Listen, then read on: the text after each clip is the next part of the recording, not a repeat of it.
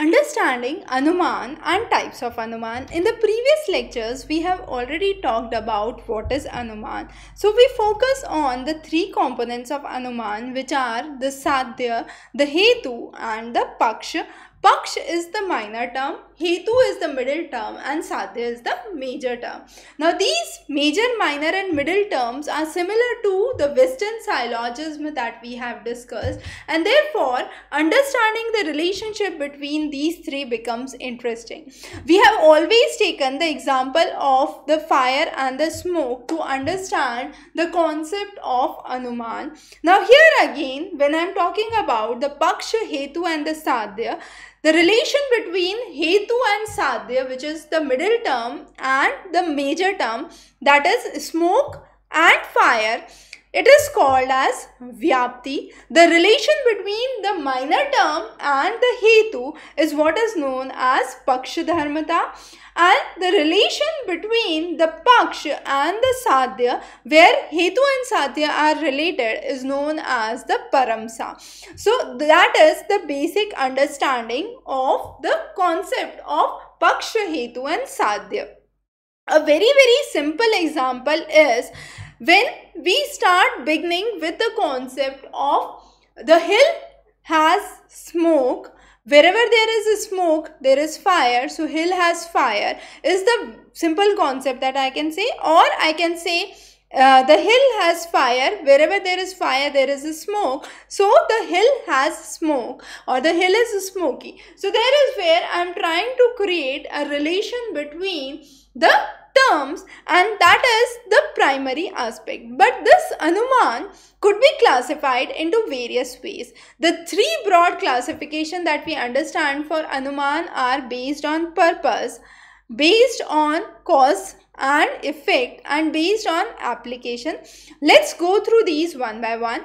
So cause and effect, we have three categories, which are Purvavat, Sesavat and Samantyodrisht. When I say Purvavat, there is a perceived cause and an unperceived effect that is there. That means I see dark clouds in the sky and I infer an unperceived effect that there would be heavy rainfall. So that is what is Purvavat. The previous is known. The next is Sesavat. Sesavat says the effect is known. That is, when I see a city flooding, the effect is known, it is perceived. But the cause behind that is unperceived, and I say might be there was heavy rainfall because of which the city is flooding, and therefore it is known as Sesavat. The last is Samantyodrisht. Samantyodrisht means there is no relation between the cause and the effect. There is just an information which is based on experience. For example, whenever I see ducks, I say there should be water nearby. That is because of experience, that whenever I have seen the ducks, I have seen water nearby, and the two things coexist together, and that is based on my experiences, and therefore it is Samantyodrisht. So that is the types of Anuman based on causal relationships. The next is the purpose. Now based on purpose, there could be two categories. First is Svarthānumāna, or the Anuman for oneself, or the Parārthānumāna, which is the Anuman for others. When I say Anuman for oneself, that means as a person I see a fire on the hill, and because of the smoke that I have seen, I remember the universal relationship between smoke and fire that I have heard.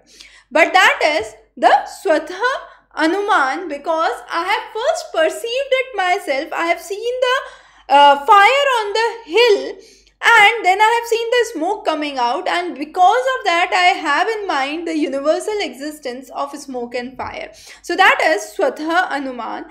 The Prathānumāna says that there is inference of the existence of fire in the hill, and that is proven as a conclusion from the major and the minor premises that are there. So that is what is the Prathānumāna, or the Anuman for others. It is proven, it is given as a thesis. The next criteria for understanding the types of Anuman is based on the application. The first one is the Kevalanvayi. The Kevalanvayi is the classification where we try to create a relation between middle term and the middle term and the major term. So let's say I have a very simple example. I say all knowable objects are nameable. Pot is a knowable object and therefore pot is nameable. So what I am trying to do is I am trying to create a relation between middle and major term, and that is what is known as Kevalanvayi. Kevalanvayi is one of the basic examples of application. The second one is Kevalavyatireki. That means there is a negative relationship that is related to the major term. The middle term is only negatively related to the major term. What does that mean? I say no non-soul substance have life. That means no non-soul, that means all soul substance have life. But when I am trying to represent it, I am trying to create a negative relation, and that is no non-soul objects have life. And then I say all living beings possess life. So that is an example of Kevalavyatireki, and that is a negative relation between the middle term and the major term. The last one is invariably. That means here you have Anvay and Vratike. So Anvay from the positive and Vratike from the negative. That means the relation between the middle term and the major term is both negative as well as positive, and therefore it is known as invariably. So a good example is all smoky objects are fiery. The hill is smoky and therefore hill is fiery. Now here there is a negative and a positive association that we are trying to establish between the major term and the middle term, and therefore it is invariably. So Anvay means positive. I repeat again, Vartikai means negative. Vartireki means negative. So invariably means both positive and negative.